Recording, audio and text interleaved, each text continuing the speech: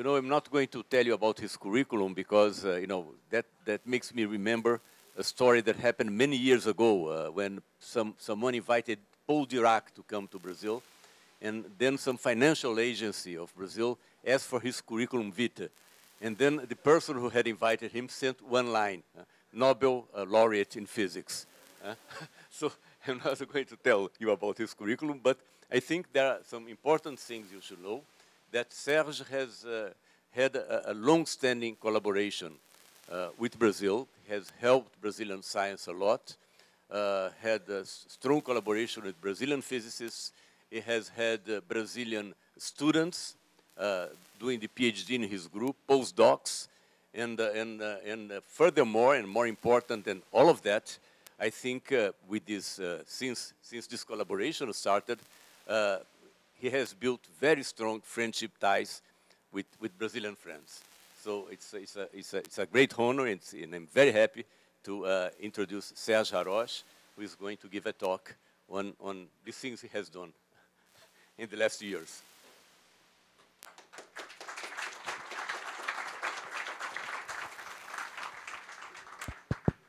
So thank you very much, Luis. It's indeed a great pleasure to be here and to address this Brazilian Academy of Sciences to describe some of the experiments that we have done in Paris and which have been recognized by this prize that you mentioned earlier. In fact, I like to show this. Maybe you can dim the light here. I like to show this picture, which represents two hands juggling with balls which are bouncing between two mirrors. In fact, these balls are light quanta, are photons, and this illustrates the kind of experiment that we are trying to do, which is to try to observe these photons without destroying them and to keep them as long as possible bouncing between two mirrors, and also trying to prepare and study these photons in strange quantum states. And this way, we are performing experiments which were imagined by the fathers of quantum theory, the so-called thought experiments, which become real in the laboratory. So to illustrate the principles of quantum physics, and also to realize steps which might be useful for quantum information, that is, to process, to use the strange quantum logic to achieve tasks in communication, computing, or measurement beyond what is possible with classical devices. Now, I think it's a good starting point to describe these experiments, to start with some historical reminiscences about the old theory of quanta. And I have one reason to do that, because this year, 1913, is the 100th anniversary of Bohr's model of the hydrogen atom, which was the first application of quantum theory to matter. And in fact, it has been preceded, of course, 8 years earlier by Einstein's description of light in terms of quanta. And so I have tried to summarize this because the photons that we are using in our experiments are the light quanta that Einstein described in 1905. And in order to observe this light quanta and to measure them, we use the atoms that Bohr described in 1913. In fact, as you will see, the Rydberg atoms that we are using in our experiments are realizing in the lab the Bohr model of the atom with quantized orbits, and the transition between these quantized orbits is the kind of information that we get from the systems that we are studying to get information about the atoms. And by combining these Einstein photons with Bohr atoms, we are in fact realizing the experiments that these two people discussed in the 1920s, the famous thought experiments, in which they try to make sense of this strange world which was introduced by the old theory of quanta. So let's start with some historical remarks. Of course, the first point I would like to stress is Einstein's discovery of the photon. We all know that it comes from the fact that the measurement which had been made at the end of the 19th century about the distribution of light intensity in heated bodies, the so-called blackbody radiation, was impossible to understand classically.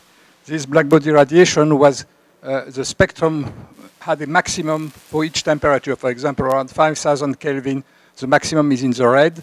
There is less radiation at longer wavelengths and less radiation at shorter. and you have a bell-shaped curve, which is impossible to understand classically. If you apply classical physics, Maxwell's equation and thermodynamics, you find the Rayleigh-Jeans law, which leads to the ultraviolet catastrophes. There is an increase of intensity, increase in the spectrum without any limit. Of course, Planck in 1900 had found empirically a formula which fits this experimental law, and to interpret this, he introduced the fact that the exchange of energy between atoms and light must come by small, discrete amounts of energy, but this was just a kind of heuristic derivation, and the guy who really made the breakthrough was Einstein, and as always in Einstein work, it came from an analogy. In fact, Einstein made an analogy with another bell-shaped curve, which is the Maxwell distribution of velocity in gases, which also present a maximum, and Einstein realized that Boltzmann had come to this distribution by just assuming that the gas was made of discrete particles, which were called atoms, and by the way, in 1905, the atoms were as hypothetical as the photons. But still, Einstein realized that if you assume this discreteness, then you can understand the bell-shaped curve, and it led him to to conclude that light is made of quanta, discrete entities. The energy of the quanta, of course, are given by this formula E equal h nu, where h is a constant that Planck had introduced in 1900. And these quanta were later called photons. So this was 1905. As I said, 8 years later, Bohr introduced the same quantization principle to the atoms. Bohr was a postdoc in Rutherford Lab in Manchester, and Rutherford had just discovered that atoms were made of positive charges and negative electrons around, and it was natural to assume that it was a kind of planetary system. And Bohr just made the hypothesis that only certain orbits were allowed. These were the orbits for which the angular momentum, which has the same dimension as Planck's constant, was quantized in unit of this Planck constant.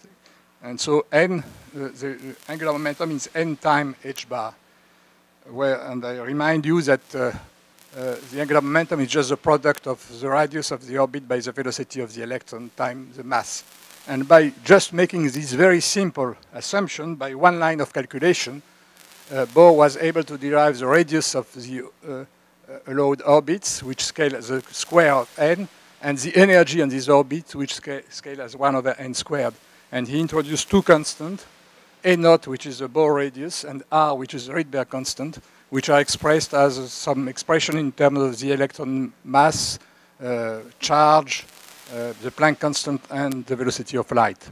Most importantly, he was able, by just adding one hypothesis, the fact that the electron could go from one orbit to the other by discrete quantum jumps, releasing instantaneously the energy of one photon, he could find out that the frequency of this photon should obey this very well-known formula in terms of discrete numbers corresponding to the quantum number of the initial and final state of the transition. This formula had been found by Balmer and by Rydberg at the end of the 19th century by just empirically studying the spectra of hydrogen, and this is what led Bohr to his theory.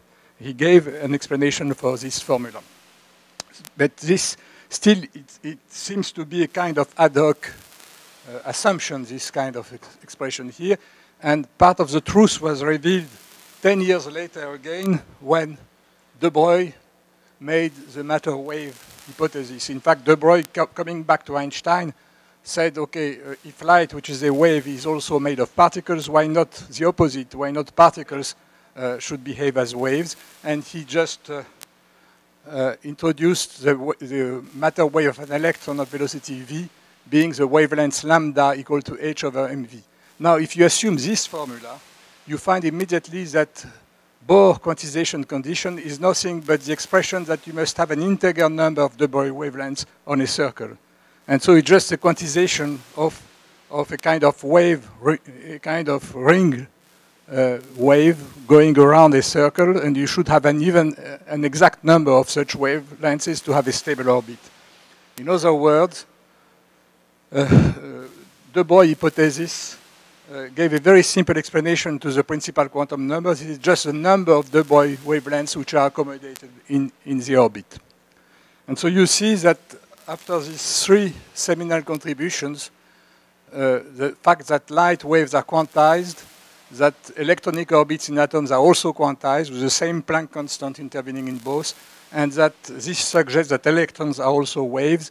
This led to the progressive lifting of the great veil, as Einstein said. In fact, when de Broglie made his hypothesis about the matter waves, Langevin, who was the thesis advisor of de Broglie, did not know what to think about that. He sent the thesis to Einstein, and Einstein said that de Broglie had partially lifted the great veil covering up the microscopic world.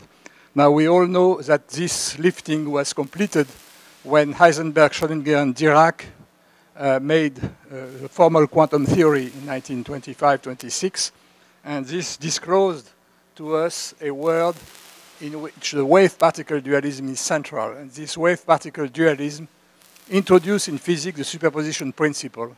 And this is, of course, challenging all our classical ideas about trajectories, about determinism, about physical reality, and so on. So this brings me now to the thought experiments.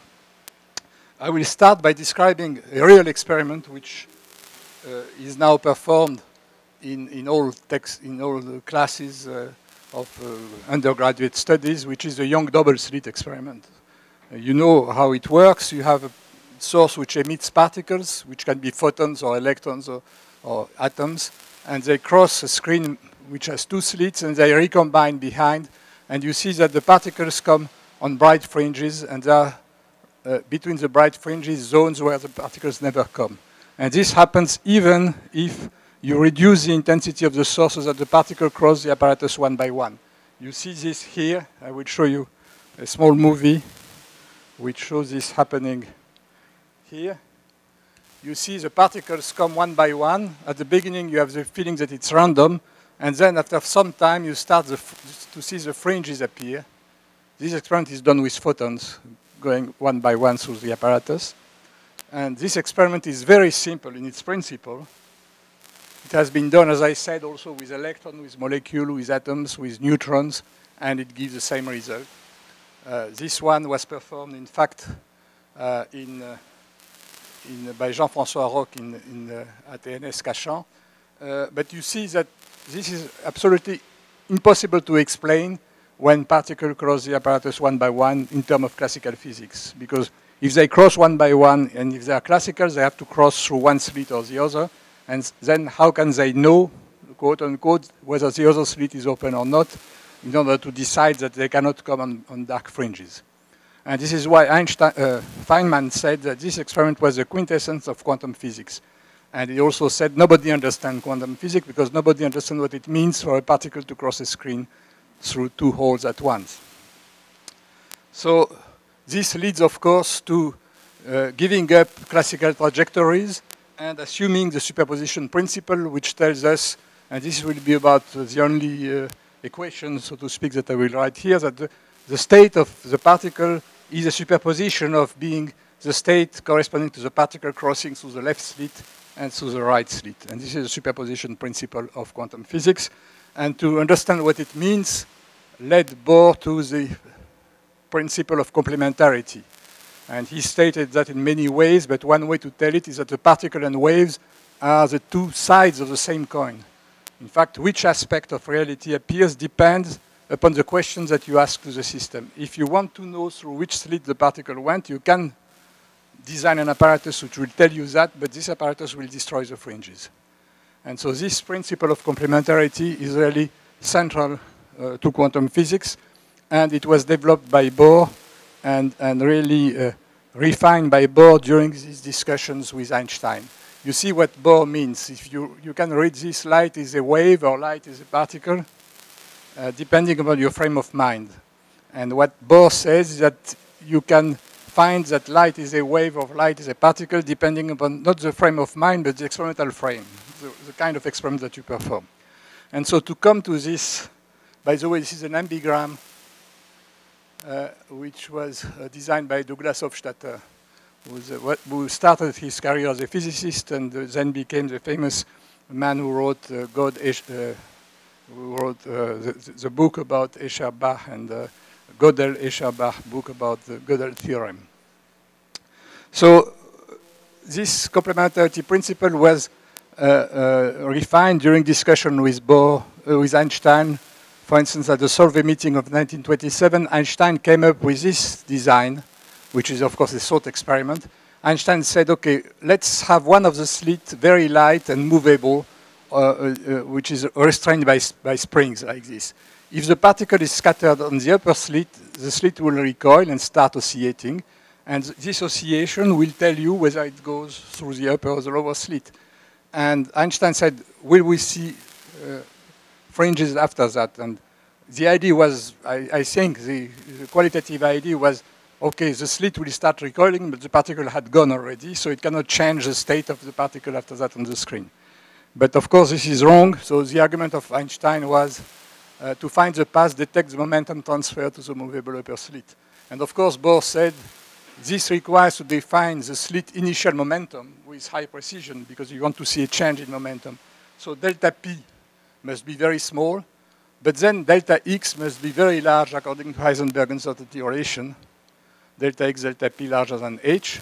And if delta X is large, it means that the upper fringe position is blurred, is fuzzy, and this will make the path difference fuzzy. And so the fringes will vanish because the path difference will not be well defined. And of course, this is the right argument, of course. It has been made in many different ways. At that time, the principle, the notion of entanglement, which was to become very fashionable later on, was not yet central into quantum physics, but this argument of the concept of entanglement is really behind this argument. You see that if the particle is in a superposition state, it is in a superposition of the state in which the particle crosses through the upper slit plus the particle crosses to the lower slit. But now you have to add the state of the slit. And you see that if the particle crosses the upper slit moves, and if the particle crosses the lower slit, the upper slit does not move. And now the particle plus the slit becomes an entangled system. You cannot describe the particle alone or the slit alone. You have a combined description for the two systems. And this is this entanglement which kills the fringes. Because if you want to apply the modern expression of quantum physics, what you have to do, if you are interested in the particle state, is to trace over the moving slit. And if you do that, you don't have a wave function anymore. What you have is a density operator, and the wave function has disappeared. And if you have no wave, you have no interference, of course, because interference is due to the coherence of the wave. So, in fact, the slit particle entanglement kills coherence. So this is one thought experiment.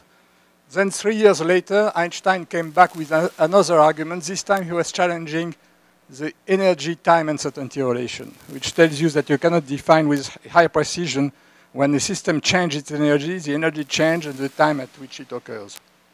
And for that, he imagines the following experiment.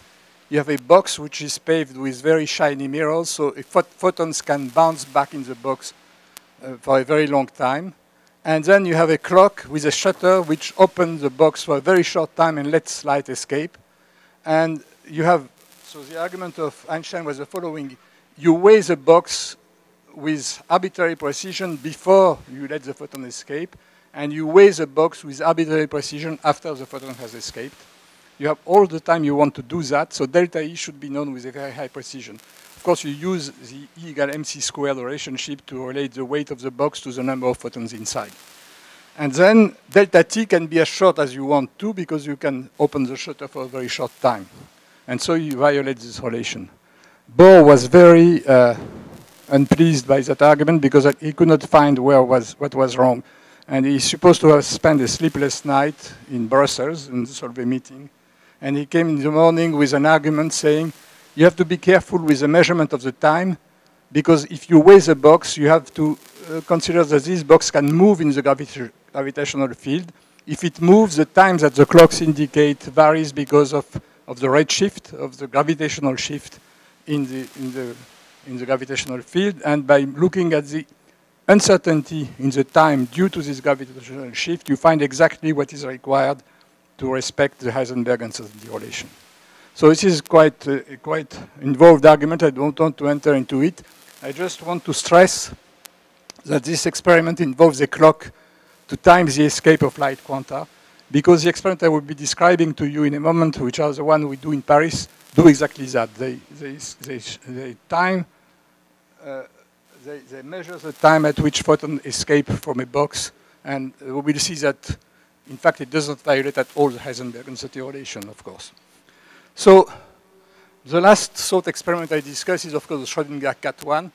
In 1935, a few years later, Schrödinger really discussed the notion of entanglement for the first time in a paper which was published that year. And when discussing the entanglement, he came up with this metaphor of Schrödinger's cat, which is a kind of thought experiment. He imagined that you can put a cat in a box, and you couple this cat to a single atom, which can be in a superposition of being excited and de-excited.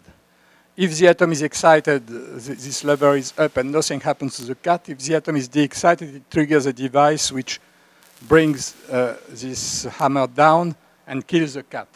And so this is just a kind of contraption which shows you how you could entangle, in fact, a small system, which is an atom in a superposition of two states, with a large system that he chose to describe as a cat.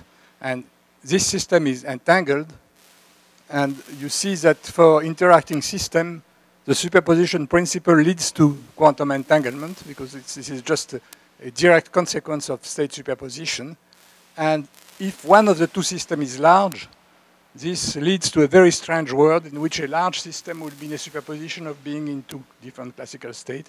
And Schrödinger said this is, of course, ridiculous. So it raised the question of the boundary between the world in which these things are acceptable and the world in which these things never happen.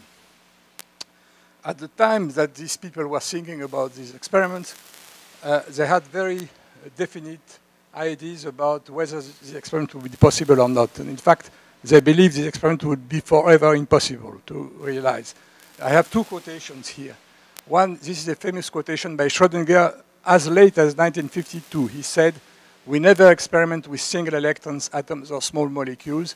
In thought experiments, we assume that we do, and it always results in ridiculous consequences." So I just want to convince you that the consequences are not always ridiculous. And of course, this seems strange because in 1952, in fact, this was written in a paper which Schrödinger wrote about quantum jumps, and the title of the paper was "Are They Quantum Jumps?" In fact, Schrödinger thought that quantum jumps did not exist, and he was in this sense he was opposed to Bohr, and we will come back to this later on. But what is strange is that in 1952, of course, Schrödinger knew that single particle existed, and you had a lot of, for example, bubble chambers, see the traces of single electrons. So Schrödinger knew that single particle could be detected, but as he said in this paper, this was through post-mortem observations, which destroyed the observed object. In an accelerator, for instance, you collide two protons, and you get a huge number of particles, and from this particle, you reconstruct the history of the system. But of course, when you do that, the system has been killed by the collisions. So, and he said that in a more explicit way in the same paper. It is fair to state that we are not experimenting with single particles any more than we can raise ichthyosaurus in the zoo. We are scrutinizing records of events long after they have happened. In other words, and I apologize for particle physicists here, he considers particle physicists as some kind of paleontologists who were looking at the bones of dead objects and dinosaurs.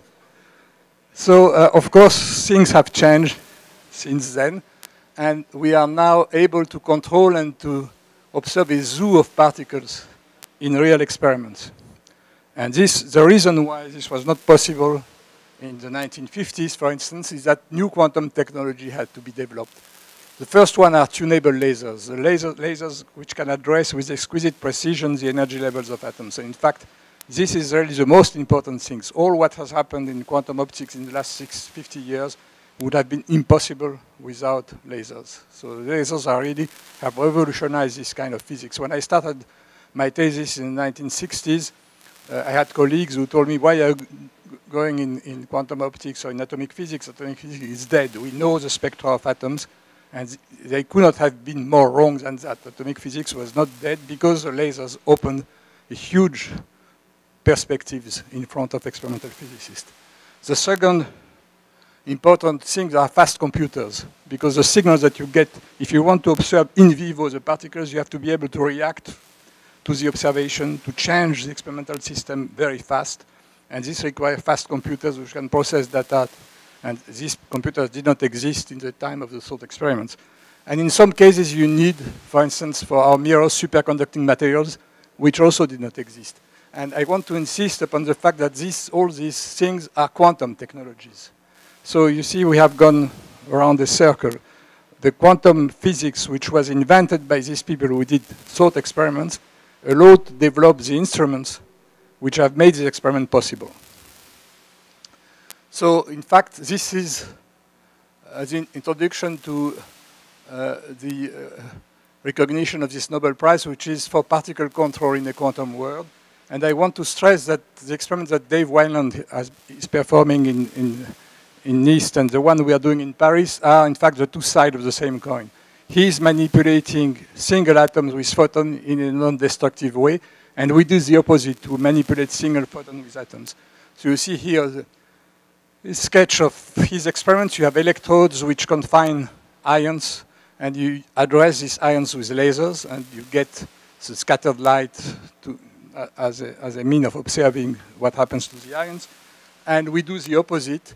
We trap photons in a cavity, and we send atoms through the box, and we look at what happens to the atoms to find out what happened, what was the effect on the field. And in both cases, we insist in doing in vivo physics. It's not post-mortem. These photons or these atoms stay there after you have observed them, and you can react, modify their state, and so on.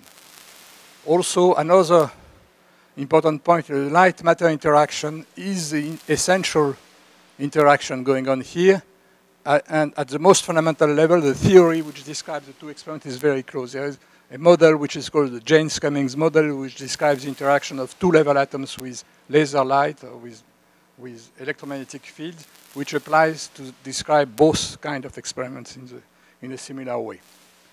And there are, of course, many groups in the world which are controlling single particle, and the drive for all these experiments is quantum information. If you can do that, if you can manipulate with high precision atoms or photons, put them in strange quantum states and see what happens, you develop techniques which may be one day useful for quantum information. And at least quantum information is useful to get money to do these experiments, which is the reason why we are insisting so much on quantum information, of course, because we need to have financial support for these experiments.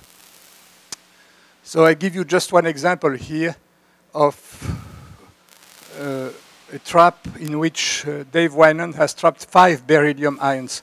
They are separated by a few micrometers, and you see each of these spots represents the scattering of millions of photons into a microscope and into your eye. So you really can see discrete atoms in this experiment. Here you see 5 atoms. A few years later, it has been increased to 14. This is a trap developed in Innsbruck, where you can see 14 calcium ions aligned in the trap.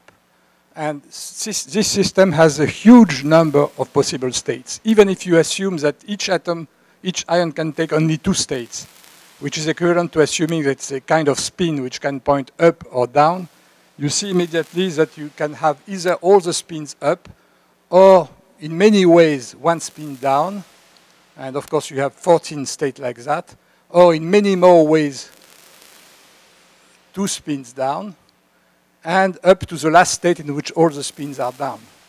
And not only you can have the system in all these states, but you can have the system in a superposition with arbitrary amplitudes of all these states. So you see that n spins have 2 to the n possible states, and you can have the superposition of all these states with arbitrary amplitudes.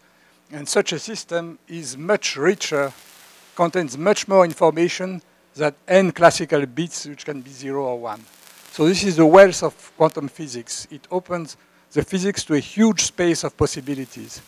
And for instance, why it's so huge? if you have more than about 50 spins of this kind, no classical computer will be able to compute what happens to the system. You can write the Schrödinger equation, but you cannot solve it because it's too big. The Hilbert space, which has 2 to the 50 possible state, is too huge. And there are a lot of physics behind that. You can have systems in condensed matter physics in which, with a few hundred atoms, you can have phase transitions which you will not be able to study classically. So one possible application of this physics would be to simulate what happens in real materials to systems which contain a few tens of particles. And of course, beyond that, if you are able to control each of these particles in a very precise way, beyond that looms, of course, the dream of the quantum computer, which will use the superposition principle and entanglement to compute faster. So this explains why this physics is so popular today. So this was a kind of general overview, but now I would like to spend the rest of the talk to talk about what we are really doing in Paris. This is called cavity quantum electrodynamics, fundamental interaction of atoms with photons using circular Rydberg atoms. And if you want to relate that to the beginning of my talk, it's in fact Bohr's atom interacting with Einstein photon in a box. Basically, it's that. So the kind of box we use is shown here. You have two mirrors, which are made out of copper, which is very precisely machined. And we cover this copper with a thin layer of niobium, which is superconducting and which conducts perfectly electricity at low temperature. So these are exceedingly good mirrors. And you have basically one atom, one circular atom in this system. A few figures about, so one atom interacts with one or a few photons in this box. These mirrors are exceedingly good. In fact, light can bounce more than 1 billion times between the mirrors before being lost. And if you unfold the trajectories, these mirrors are 2.7 centimeters apart. It makes 40,000 kilometers. So the light is going around the Earth, basically, in a time which is of the order of a little bit more than 1/10 of a second. So this leaves a lot of time for atoms to cross this box one by one. And the kind of experiment we do is shown here. The atoms cross one by one, then they are destroyed. And from their destruction, you get information about the field inside the cavity.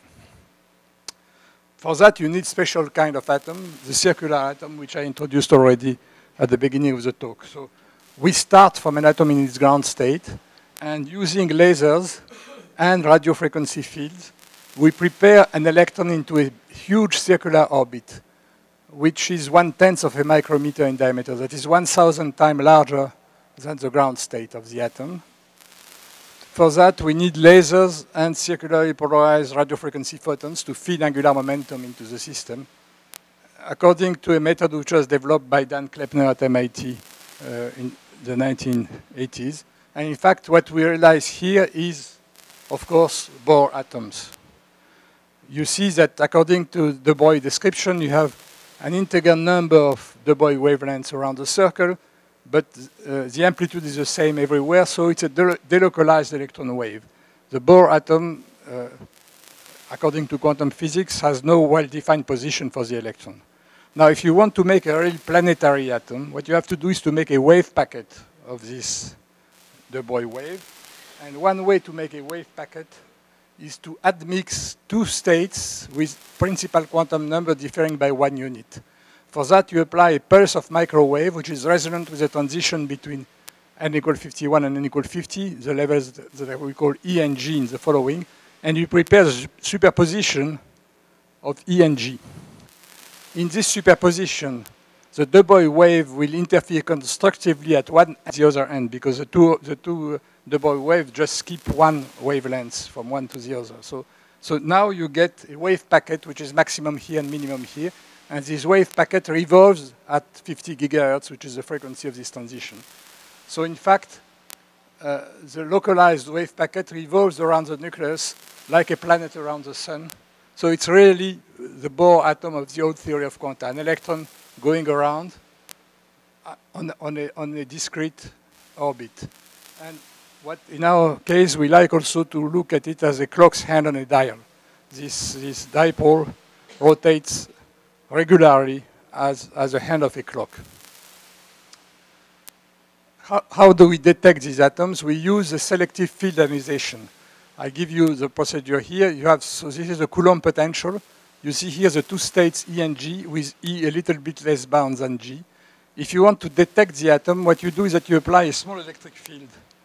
And this electric field adds to the Coulomb potential a linear potential, whose slope is proportional to the electric field, which means that you lower the energy barrier on one side, and you bring it to the point where the upper state can escape.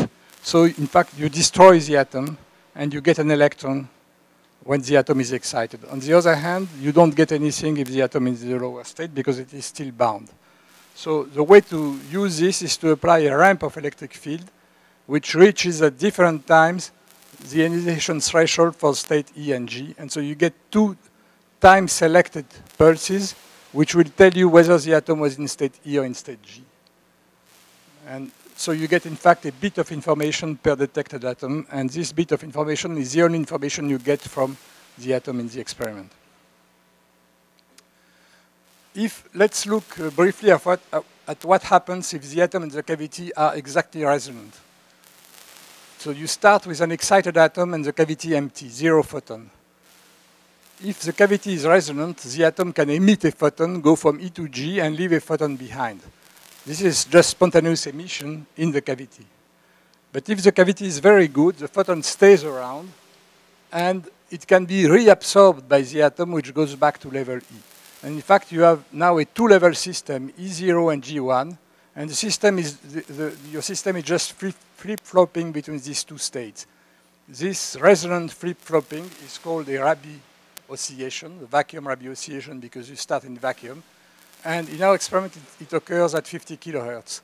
So every 20 microseconds, the system has reabsorbed and re-emitted the photon in the cavity.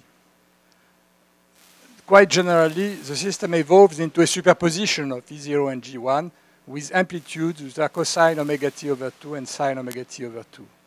For instance, if you choose omega t equal to pi, you are exactly at this point, which means that the atomic excitation has been transformed into a photon.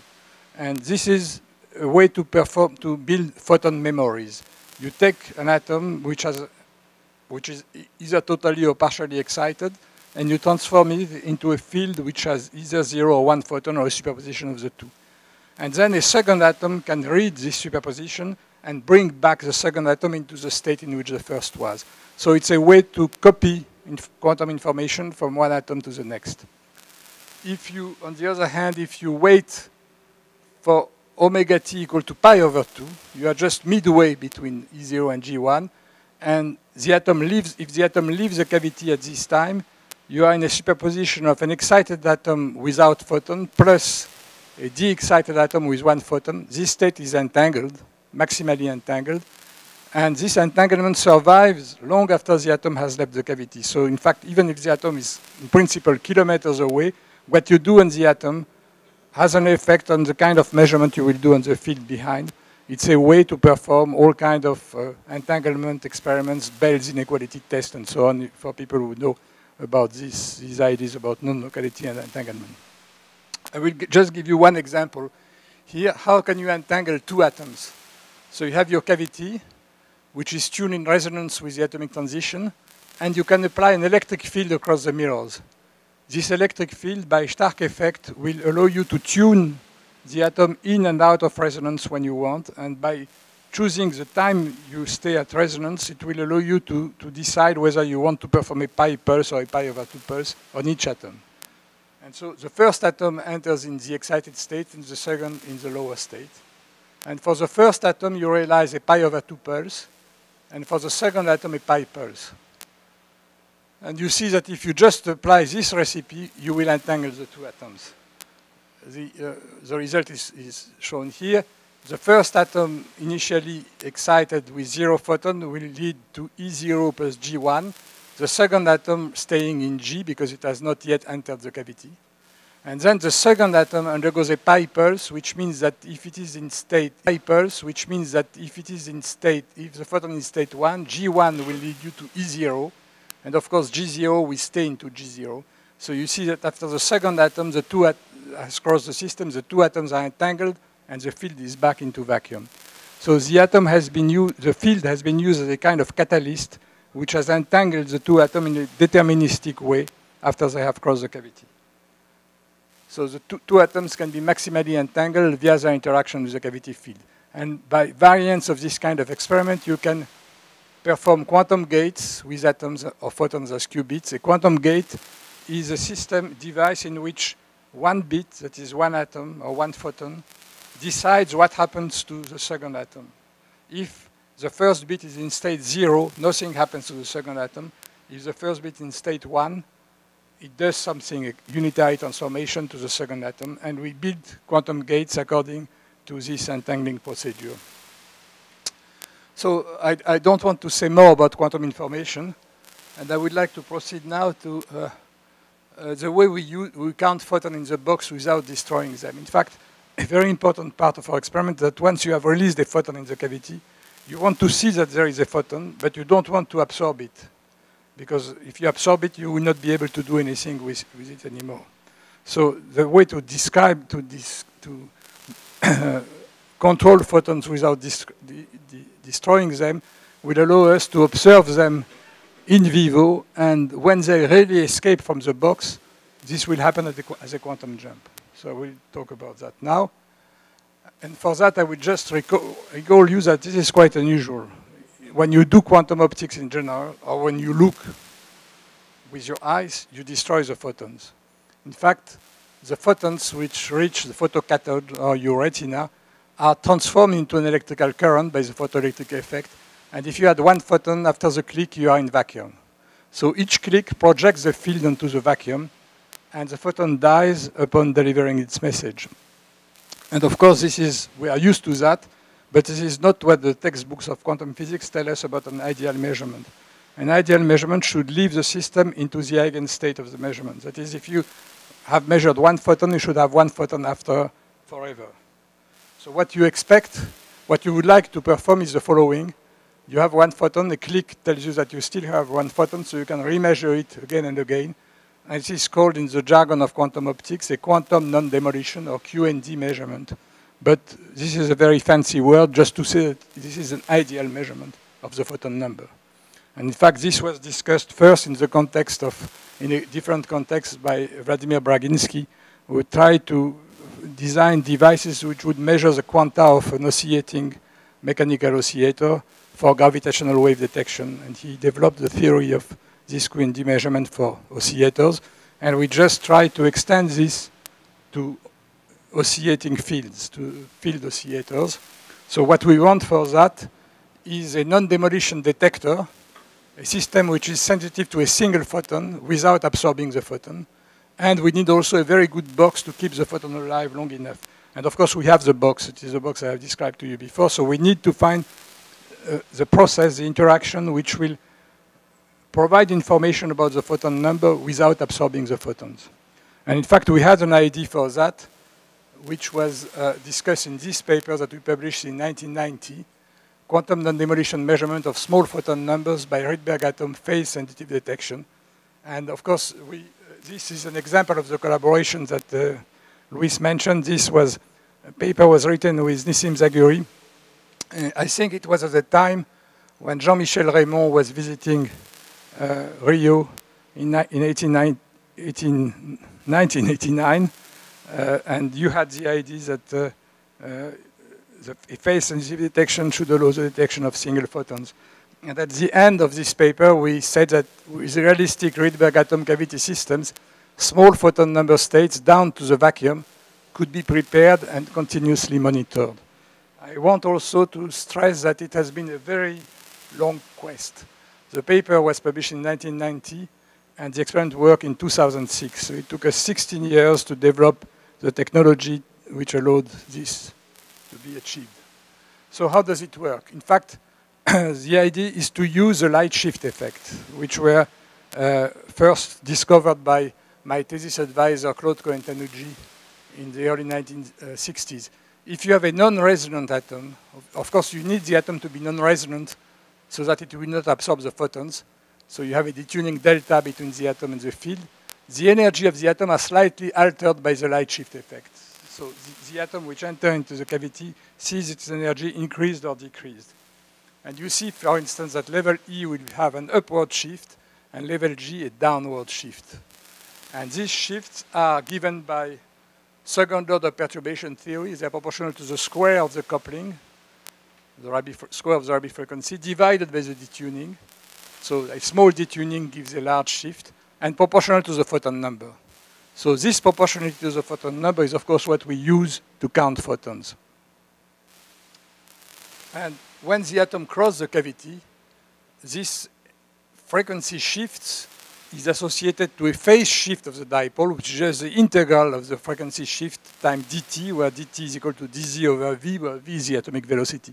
So if you integrate this frequency shift over the time the atom goes across the cavity, you get a phase shift, which is a shift of the angle that the dipole of the Rydberg atom makes with a given direction, and which increase proportionally to the photon number. And due to the huge sensitivity of Rydberg atoms, this phase shift per photon can reach the value pi. This means that after the atom has crossed the cavity, the dipole will point in one direction if there is 0 photon, and in the opposite direction if there is 1 photon. So if you can measure this delta phi, you count the photon without destroying them. Now, how do we measure a phase shift? The apparatus which measures phase shift is called an interferometer. So we need to build an atomic interferometer which will be sensitive to the phase of the atomic dipole. And this is what we show here. You see here the cavity which contains the field that you want to measure, the box which prepares circular Rydberg atom which cross the box one by one, and here the field ionization detector which tells us whether the atom is detected in E or in G, which is a binary information, 1 or 0. And you have two important ingredients in this experiment, two auxiliary cavities, R1 and R2, which are sandwiching the cavity which contains the field. These cavities are, of course, used. The first cavity is used to prepare a superposition of two states. That is, you prepare the dipole, and then you let this dipole evolve as the atom crosses the cavity. And the second cavity is used to apply a flash of microwave to detect what is the direction of the dipole after the atom has crossed the cavity. And in fact, this succession of two pulses applied one after the other realizes what is known in atomic physics as a Ramsey interferometer. See here a picture of Norman Ramsey. It was invented by Ramsey in 1949, and in fact this interferometer is the one which is used in all modern atomic clocks. The only difference is that an usual atomic clock works on the transition in the ground state of cesium, and here we have a clock which works on Rydberg states, which is very sensitive to light.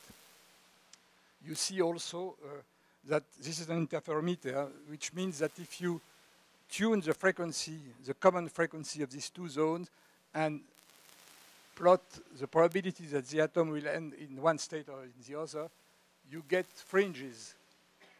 And these fringes are mathematically equivalent to the fringes we have in the Young double slit experiment. Instead of having slits, geometrical slit in space, we have two slits in time. And instead of looking at what happens on the screen as a function of the position, we look at what happens as a function of the frequency for the probability to detect the atom. But these fringes are very well known, and in fact, an atomic clock is obtained by locking the microwave to the top of one fringe. But you see what will happen in our case. We have an atomic clock which is delayed by the photons which are trapped inside the clock, which means that if you make a pi phase shift per photon, you will see fringes which will be shifted by half a fringe interval. And if you now tune your interferometer here at a maximum of a fringe when you have one photon, you will be at a minimum of the fringe if there is 0 photon. And so at this point, the atom will get out in one state if there is 0 photon, and the other state if there is 1 photon. And you see how it works here. In real time, this is a scale of in seconds. A blue bar means an atom in level G, in red bar an atom in level E. And you see the kind of signal that we got for the first time in 2006. Most atoms are detected in one state, meaning that the cavity is empty. Suddenly a photon pops in and disappears later on. In fact, this photon is a black body photon. The cavity is very cold, and most of the time there is no photon inside, but from time to time a photon appears due to the fact that the mirrors of the cavity are at a finite temperature. And you see here that you see the quantum jump occurring at that point, and another quantum jump here. You see also that hundreds of atoms see the same photon, which is really quantum non-destructive. And you can also describe this as a quantum gate. The photon is a control bit which decides whether the atom should emerge in one state or the other. So in fact, you see that this quantum gate gives a very important role to the Ramsey interferometer. In fact, all kinds of quantum gates which have been developed, not only in cavity QED, but also in ion trap physics, use the properties of the Ramsey interferometer, which I've described here. I also want to tell you that this, of course, means that there are quantum jumps to answer Schrödinger's question. And in fact, these quantum jumps are seen here for the first time for light, but they had been seen in ion trap experiments 25 years before, in the experiment performed notably by David Weinland. So the quantum jumps are around. And of course, the reason why Schrödinger did not like it is that Schrödinger's equation does not contain quantum jumps. It's a continuous equation, unitary evolution. The quantum jumps come when you couple it to an apparatus, which produce the irreversibility. In our case, the apparatus is the stream of Rydberg atoms that you detect in the end by a very brute force procedure, which is the field ionization. And this is this brute force procedure which forces the system to jump from one state or the other. And of course, the mystery of the quantum measurement is there. We can also count larger photon numbers. Of course, if you have more than one photon, what can you do? You can, for instance, send in the cavity a small coherent field. A coherent field is a field which is produced by a classical source of current. It's a field which has a superposition of different photon numbers. And you can, for instance, calibrate your field so that you are sure that there will be a photon number between 0 and 7. When you start the experiment, the histogram which represents your knowledge is flat. You don't know whether you have 0, 1, 2, 3, up to 7 photons. And then you keep sending atoms. And as atoms provide you information, atom by atom, you increase your knowledge about the field. And you can use a computer to update your knowledge about the field in a continuous process. And you see here that in this realization of the experiment, after some hesitation, the system collapsed into 5 photons. In another realization of the same experiment, you see here the field collapsing into 7 photons. And you see here a very important feature about quantum measurements, the randomness of the result. You cannot predict which result you will get. And only after you have made thousands of experiments can you reconstruct the distribution of amplitude probabilities that you had in the initial state. And this experiment really demonstrates this in a real experiment. So this is, of course, you can go on measuring. And you see here what happens if you keep measuring. At first, the field collapses into here 5 photons. Then if you repeat the measurement, you keep finding 5 photons because you are in an eigenstate of the measure of the measuring apparatus, so you keep finding the same result. But because you are in a cavity which is not perfect, after some time, the system starts to jump at random time, decreasing the photon number irreversibly to vacuum. And you see now that the relaxation of a field in a cavity is not exponential. According to classical physics, the decrease is exponential. But if you keep looking, you see a staircase evolution. And of course, you recover the exponential decay by averaging a huge number of such staircase trajectories. You see here on the next slide a few examples of trajectories. And we have recorded thousands of these trajectories. And by making statistics of the plateaus, you can find out what is the lifetime of each photon number. And by doing that, we found that the lifetime of the photon number, n photon, is lifetime of a single photon divided by n. And this is obvious according to Heisenberg uncertainty relation. This brings me back to the beginning of the talk. If you have n photons in a cavity, the uncertainty in the energy is, of course, n times larger than a single photon. And if the uncertainty is n times larger, it means that the uncertainty in the time at which this photon will disappear is n times smaller. And so this expression shows that Heisenberg uncertainty relation is indeed respected in the Einstein photon box experiment. So last part of the talk, I would like to say a few words about Schrödinger's cat. Because it's important in our experiment and because it is the point at which the collaboration between our two groups in Paris and in Rio has been the most effective. So I would like first to talk to you about the single atom index effect. Up to now, I have discussed what happens to an atom which interacts with the field, how the phase of its dipole is changed. But now I would like to take the opposite perspective. What happens to the field when one atom crosses the cavity? So you see here the field which has an antinode, a standing wave, and you send an atom in the central antinode. The atom crosses the cavity. What will happen to the frequency of the field when the atom is inside, and what will happen to the phase of the field when the atom will have crossed? So let's come back to what I already said. You see that when the atom enters the cavity, the potential energy of the system has a dip. This is the light shift effect. But if you look at what happens to the atom, it means that as the atom enters the cavity, its kinetic energy increases. The atom is pulled inside the cavity. It experiences a force, which is just a derivative of this potential. And what is the increase of kinetic energy? It is just, of course, the depth of this potential well, which is given by this formula, which is proportional to the photon number. But where does this energy come from? This energy can only come from the field. The photon number cannot change because the process is adiabatic, and if you change by one photon number, it will be a huge change. The only thing which may happen is that the frequency of each photon is slightly changed. It becomes omega minus delta, which means a change of energy NH bar delta for n photons. And if you equate these two expressions, the conservation of energy tells you that the frequency shift is omega squared over 4 delta. So an atom changes the field frequency. Of course, we know all this. This is the refractive index effect. When you put a piece of dielectric in a cavity, you change the velocity of light between the mirrors, and the cavity has to change its frequency to accommodate for this change in wavelengths. But usually, this index effect is very small. If you take a piece of glass, it contains about 10 to the 23 particles per cubic centimeter, and the change in index is from 1 to 2 at maximum. So you have a change of 1 part in 10 to the 23 per atom. Here we have a change of 1 part in 10 to the 7 per atom, which makes a 15 orders of magnitude increase as compared to ordinary physics. So you have a huge index effect, which means that the phase of the field changes by a large amount when the atom crosses the cavity. Same formula as before. But the important point, which is also essential here, is that the sign of this effect depends on the atomic state. If the atom is in the upper state, the index will be larger than 1. If the atom is in the lower state, the index will become smaller than 1. And if the atom is in superposition of the two states, then the index will be in a superposition of two values. And this is, of course, what we'll exploit.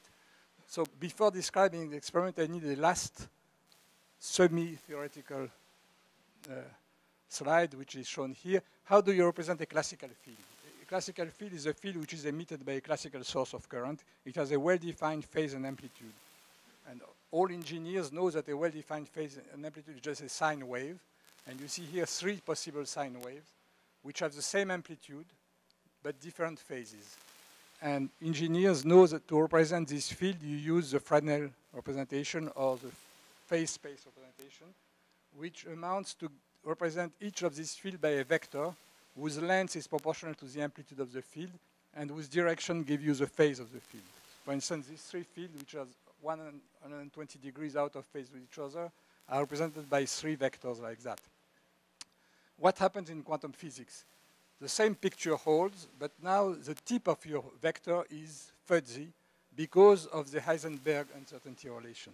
So you have an uncertainty in the length of your vector, which means that the photon number is not well defined, and you have a correlated uncertainty in the phase of the field. And in fact, this is a distribution, Gaussian distribution, which is represented here in false colors. And the technical name of this distribution is called a Wigner function. So you see that a Gaussian field, a coherent state, which has a well-defined phase and amplitude, is represented in phase space by a Gaussian peak, whose position reveals the amplitude and the phase of the field. Now, what happens to the field when you send an atom across the cavity? This is what we have proposed in this paper dating from 1991 with Nissim and Luis Davidovich, and we proposed to use a single atom crossing the cavity to prepare Schrödinger cat states of light. And we said at the end of this paper that the effect analyzed in this article could realistically be observed by using circular Rydberg atoms and very high Q superconducting microwave cavities. The possibility of photon manipulations through non-resonant atom field interactions opens a domain in cavity QED studies. So this was really the beginning of our quest to tailor fields into non-classical states. If you detect the atom at this point, if you find the atom in state E, the field will have one phase. If you find the atom in that state, the field will have the opposite phase. This will not be very clever because you will destroy the superposition. If you want to keep the superposition, you use the second Ramsey zone, which will admix the state E and G again. And after the atom has crossed the second Ramsey zone, there is no way when you detect the atom to find out whether it has crossed the cavity in one state or the other. So the second Ramsey zone has in fact erased the information which can tell you in which state the atom, the field should be. And so the field ends up in a superposition of these two states, and we have prepared a cat state. So I also want to relate this to the complementarity experiment. If you look at what happens to the atom, each atom is undergoing a pi/2 pulse here and a pi/2 pulse there. For each atom, you have an interferometer. The atom can follow two passes. Either it goes from E to G in the first Ramsey zone, or it goes from E to G in the second. And if you measure the probability for the atom to go from E to G, you have to sum two amplitudes, and the interference will come from the sum of these two amplitudes squared. But now, if you have a field inside the cavity, you see that this field will go in opposite directions depending upon whether the atom followed one path or the other. So the field is a kind of witness which entangles with the atomic trajectory and which will destroy the fringes according to Bohr's complementarity argument. If you can tell from the field which path the atom followed, you should see no fringes. And in fact, we did this experiment, and you see how the fringes, the contrast of the fringes vanishes when you make the experiment with larger and larger dephasing of the two components of the Schrödinger cat. And we change this phase by just changing the detuning between the atom and the cavity. So this experiment is an illustration of Bohr's complementarity. And it was the first experiment we did about Schrödinger's cat. Now, about 10 years later, we performed an even more spectacular experiment in which we reconstructed completely the Wigner function of the cat using a generalized quantum non-demolition procedure I don't have time to discuss. So this is an experimental Wigner function which shows the dead and the alive cat and the fringes in between. And we could study decoherence according to the theory that I discussed, which was pioneered by Wojciech-Zurek in the 1990s. You see here, for instance, a reference which describes this quite nicely. If you wait, due to the coupling to the environment, the fringes will vanish in a time which is the damping time of the cavity divided by the number of photons. Again, the same argument as before. And you will see in this movie how it happens. So we just take snapshot Wigner function at increasing delays between the preparation and the detection. And look at this movie here. You see how the time is here is in milliseconds, and you see the fringes vanish. And you see that after about 20 milliseconds, which is very short compared to the damping time, the fringes have disappeared. So and you also verify that the decoherence rate increases with the cat size. And this is a quantum to classical boundary. If you make larger and larger cats, the coherence will decay faster and faster. In the last 2 or 3 minutes, I would like to tell you about generalization of these experiments. In fact, the experiments that we are doing with Rydberg atoms and radio frequencies are very simple in their principle, very difficult experimentally, but you cannot claim that you will use these Rydberg atoms as bits in a computer. But what has happened over the last 10 years is that these experiments have been developed in a field called circuit QED. And now you can perform the same experiment but on a chip. You see here a chip which is about 2 millimeters in size. In this black stamp you have a superconducting circuit, which is a quantum circuit which has 2 levels and which plays the role of our Rydberg atom. It's an artificial 2-level atom. And you see it is coupled through this capacity to this strip line here, which is equivalent to our cavity. It's a waveguide. It's a kind of strip line or a coaxial line which has a resonance at the frequency close to that of the two-level transition. And you can feed microwaves to the qubit, which is equivalent to the Rydberg, to the Ramsey zones by applying microwave feed here. And you can feed radio frequency coherent state into the cavity through this line. And you detect the qubit by a squid, which amounts to destroying the superposition state of the qubit exactly in a way which looks very much like our field ionization. I don't have time to enter into details. I will just show you on the last slide here how similar the two experiments are. This is a Schrödinger cat observed in circuit QED as compared to the Schrödinger cat that we observe in our experiment. And they observed also decoherence of their cats, and they did many experiments which look very like ours. So I will conclude by saying that we have come a long way since Bohr's atom and Einstein photon box. You see here this idealization of the experiments that Einstein and Bohr discussed. This is a cover of Physics Today in 2007, which was describing our experiments at that time.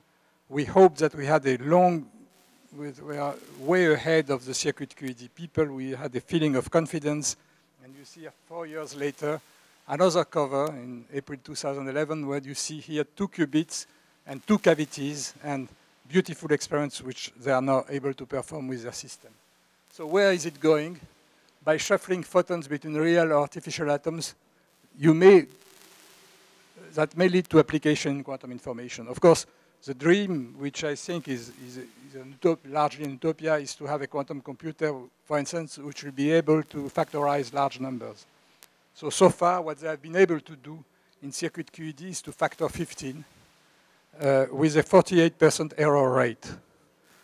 So it's very bad for an elementary school student not to know that 15 is 5.3. But for factoring large number, it's not bad, because as you know, it's very easy to check the result. So even if you find the right result with a 1% probability, it just means that you have to try 100 times until you find, and this is only polynomial and not exponential. So people have some hopes that this will work, but as I said before, I don't think that we know exactly what will be the applications. This is just one very remote possibility. I would like to finish by acknowledging my co-workers. All this has been possible because I have had a very long collaboration with Jean-Michel Raymond and Michel Brune, which has lasted for 30 years for the first and 25 years for the second. Many graduate students and postdocs have contributed. Igor Dotsenko and Sébastien Glaise have been very important contributors to the last experiment that we have performed over the last few years. We have had many students, and as Luis has mentioned, students from Brazil. You see here one of them, Raul Teixeira, who has been, I think he started in San Carlos as an undergraduate and then came to Paris, became a student at École Polytechnique, and then is graduating in our group. What else? I want to say also that this has been possible because of the atmosphere which exists in the laboratory. I'm working in Laboratory Kastler-Brossel at École Normale. In the same room, 46 years before this picture was taken, that one was taken. This was the day when Kastler got his Nobel Prize. And you see in this picture Claude and myself. This is Kastler and this is Jean Brossel, who was working with Kastler, and both discovered optical pumping and performed beautiful optical pumping experiments. And Brossel has been leading our lab for many, many years and has allowed us to develop our work without any requirement for achieving results or applications and so on. It has been a really fantastic atmosphere. And the last picture I will show is this one, because you can see on this picture a lot of, I have my family here, but also friends and colleagues. This is Claude Cohen-Tanucci, Ted Henge, Stephen Chu. And here, Luis dressed as you never saw him, I am sure. So you see that was a positive result of the Nobel Prize to see Luis and Solange in this costume. As you can see from this picture also, that women are fermions and men are bosons. All the men are dressed the same. Thank you very much.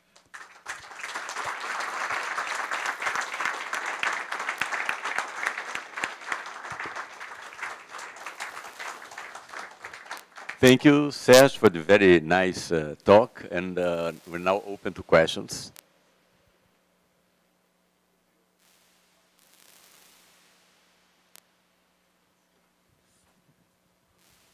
Serge, now that you've shown us that the circuit people are making so much progress, what about your group and the cavity QED people?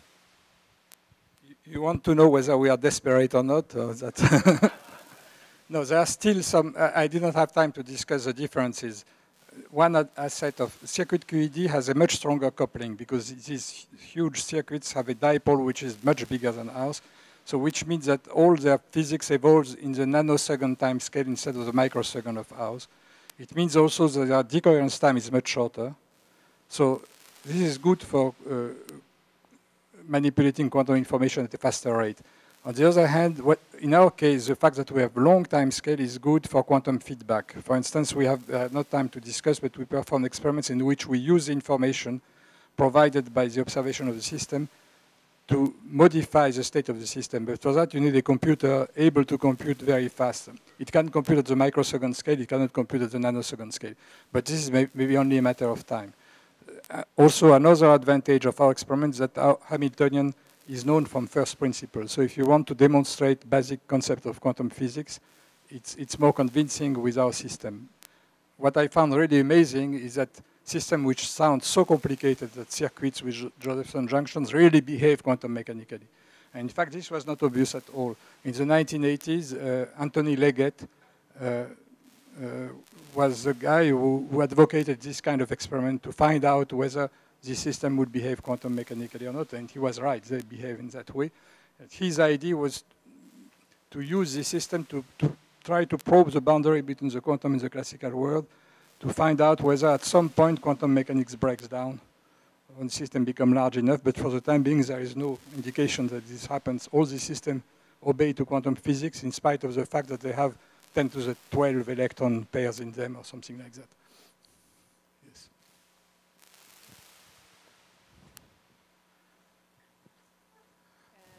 I am a mathematician, and then I don't know the importance of my question, but I'm just curious if in mechanical classical or in quantum mechanics, if all these kind of experiments, the results doesn't depend on the initial data, because you are doing experiments, and then we mathematicians are always worried about the system that they are sensitive to initial conditions, in the sense that if you pick 2 points, even very near, the result after some time is just separated and it doesn't have anything to do with the real system that you are considering. And then the question is, it in your case or in the case of this quantum mechanics, if this is an important question or no? I don't know. It's just a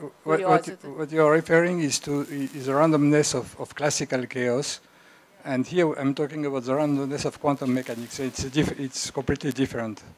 In one case, it's due to the fact that you cannot that very small different initial conditions will lead to divergent trajectories. In quantum physics, the randomness is inherent in the system. Even the system is very simple, and all the conditions are perfectly known, the result will be random. And this has led, for instance, to the buildup of devices which generate random numbers. The only way to generate random numbers which are really random is to use quantum mechanics, because the classical computers will always have a cycle of redundancy or a cycle of repetitiveness which will make the system not exactly random.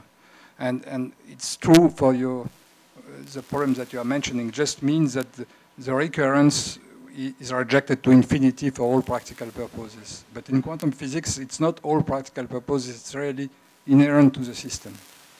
Of course, it's difficult to make the difference between the two, because all experiments are limited in time and have some kind of uncertainty, classical uncertainty added to them. That's obvious.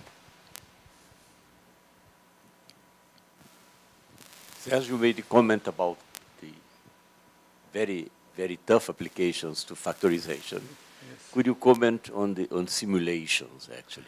Yeah, of course, simulations are much more promising because we are on the verge of having them realized in the lab. The simulation is what I said, if you can control a few tens of particles, either ions in traps or cold atoms in a regular optical lattice, then you can build a system which can simulate real system occurring in condensed matter physics and let the system evolve, varying the parameters freely because you can vary the strength of the interaction between the particles, the distance of the particles, and so on.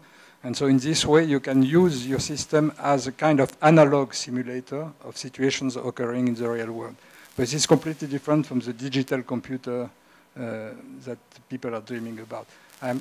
I think people are already there. I have seen some papers in which people show that they show a curve, the decay of a system, and at the beginning, you can compute, the classical computer can compute, and then at some point, the classical computation stops, and you see what the simulator does. Unfortunately, this is in the noise. So for the time being, simulation is not very informative, but it's just a matter of time doing it with a system large enough for which you will have these simulators. But of course, it's less attractive for people because these simulators will be useful for physicists and not for the general public. I don't think that you will sell these simulators but I don't know what is your opinion about that.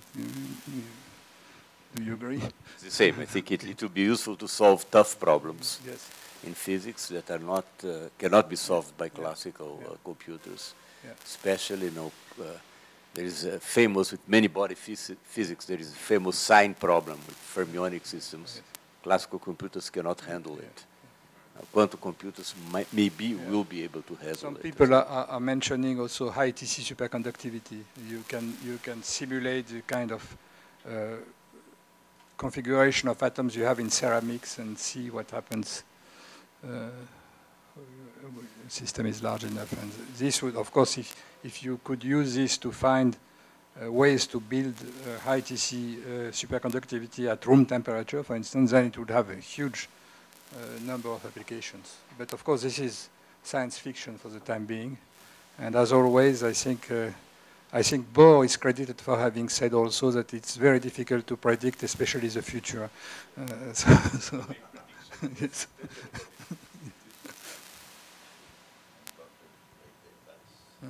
Questions, comments? Okay, if not, let's thank Serge again.